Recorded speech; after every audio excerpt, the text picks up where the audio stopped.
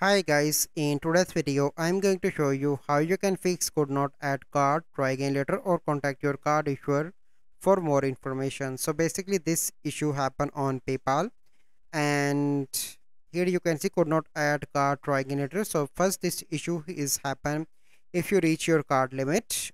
So make sure that you have your card limit, and the second issue that happen is because that you have some issue with your card and your card is maybe expired, so you need to contact PayPal support for that, and you need to share the complete detail of your card to the PayPal support team, and they will help to get resolve your issue in 24 to 48 hours. So this is a process that you need to follow. So I hope you find this video helpful. If you find this video helpful, must like this video, subscribe to our YouTube channel for future videos. We'll see you in the next video. Thank you. Have a good day.